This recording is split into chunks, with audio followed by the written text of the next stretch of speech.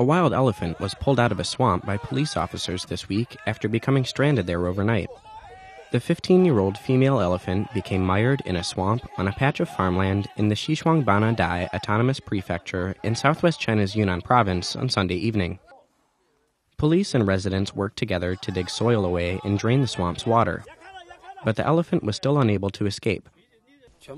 This area is swampy and has never been cultivated.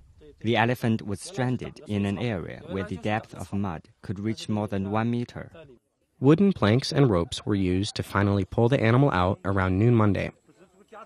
Veterinarians believe the animal may now be suffering from circulation, heart, and lung problems, as well as a bacterial infection, as it had been submerged for so long.